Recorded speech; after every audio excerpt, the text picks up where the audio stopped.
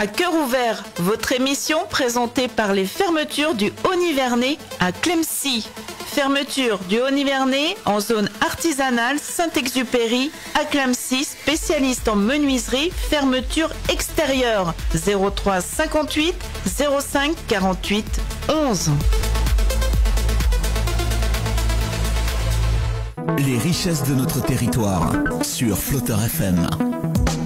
Bonjour, vous êtes bien sûr Flotteur FM pour vous et avec vous. Bienvenue pour ce nouveau numéro de Coeur Ouvert, qui aujourd'hui reçoit un petit jeune, Yanis, c'est bien ça? C'est ça, oui. Yanis Martin. Alors il y a un prénom pas courant, puis il y a un nom ultra connu et courant, donc on va l'appeler Yanis quand même. Donc Yanis, tu es stagiaire à Flotteur FM? Oui, ici, c'est ça. Dans ce studio? Oui. Et pourquoi avoir choisi Flotteur FM pour le stage? Eh bien, parce que depuis tout petit, j'ai toujours aimé le monde de l'audiovisuel. J'ai déjà fait un stage ici, et puis ça m'avait bien plu, donc j'ai décidé de revenir. C'était un stage de découverte de 3e, si mes souvenirs sont bons. Oui, c'est ça. Il y a quelques années, c'est pas si vieux. Oui, il y a un certain nombre d'années. Voilà, un certain nombre. Donc ça t'avait plu? Qu'est-ce qui t'avait fait faire à cette époque-là? Parce qu'avec Karine, qui me seconde pour cette émission, je dois le préciser. Bonjour. Bonjour Karine, on ne l'avait encore pas vu ce matin.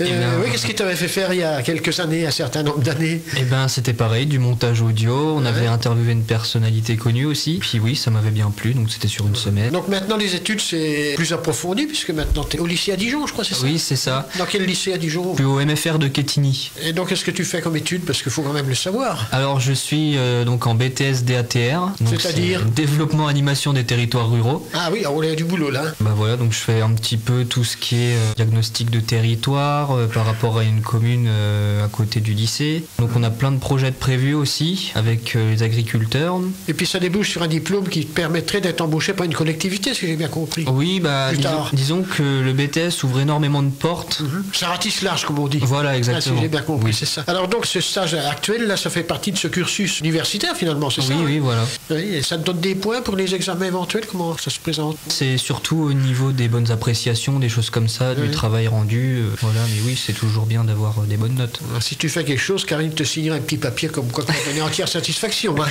Ça me paraît... J'anticipe peut-être, mais bon, c'est ça aussi. Hein. Autrement, Martin, c'est un nom du coin? Oui, bah, je suis né à Clemcy. Il y a combien de temps? Il y a 18 ans? 18 ans, ouais, le 7 juin 2006 précisément. Il est plus tout jeune. Hein. Je commence à me faire vieux. Ah oui. Donc bah, j'ai effectué toute ma scolarité à Clemcy. Oui, donc ici, Claude Tillier peut-être? Claude Tillier, collège Giroud de Villette. Ouais, et du coup, après, je suis parti au l'Ectat du Morvan à Château-Chinon. Ah oui, t'as pas traversé la route d'Armes pour aller au lycée ici? Non, je suis vraiment parti dans le milieu rural, donc à Château-Chinon, ouais. pour faire un bac pro SAPAT, donc service aux personnes et au territoire, donc qui ouvre déjà beaucoup de possibilités. Et puis ma suite logique à moi, comme c'est ce que j'aimerais faire et dans l'animation, c'était de faire le DATR. Mais bon, le DATR à Château-Chinon a fermé l'année où je voulais la faire. Donc, du coup, j'étais obligé de me rabattre sur Dijon. Donc tu avais une issue de secours entre guillemets. Oui, voilà. Mais enfin, ça te plaisait, secours entre guillemets, parce que ça te plaît. Ah oui. Ça te plaît toujours. Oui, ça me plaît. Oui. Autrement, est-ce que tu as envisagé peut-être un jour d'intégrer une radio ici, pourquoi pas? Éventuellement. Une autre radio, grande ou petite?